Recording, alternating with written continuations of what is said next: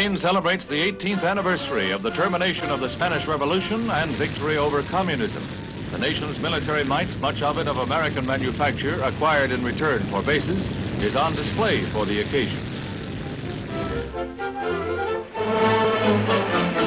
Senora Franco and her daughter are among the distinguished guests, as is the Generalissimo himself. One of the colorful contingents is made up of the Moorish Guards.